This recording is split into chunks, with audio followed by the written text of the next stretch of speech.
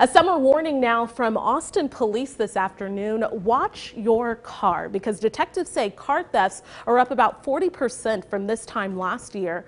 Our Sally Hernandez talked to one of the detectives in the auto theft unit for a look at why the summer heat might be to blame. Detective, tell me, are you seeing any cases of vehicle theft or burglary with people who are leaving their cars on during this extreme heat, trying to keep it cool while they run inside a store for a quick minute?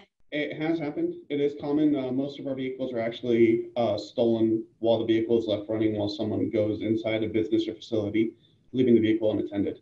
I did have one case 2 years ago where that was the case, where they left their kids in the car and mom went inside to check on her daughter, and then someone jumped in and tried to steal the car while the kids were in the car. Wow, that's an extreme case.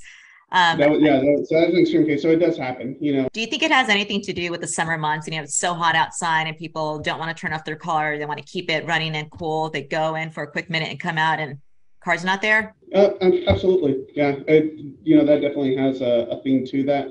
At the same time, people with pets, right? They don't want to leave their car running. They can't necessarily bring their dog into the gas station.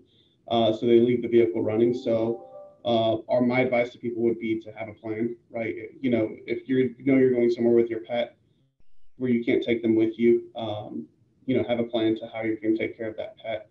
I know that there are certain ways to lock your vehicles. Certain vehicles have anti-theft. You can get a steering wheel lock bar. If you're going to leave your vehicle running chances are if the suspect's going to take your vehicle, he's going to have to overcome that. So great advice. Detective Francisco Jimenez with APD. Thank you so much again for talking to us.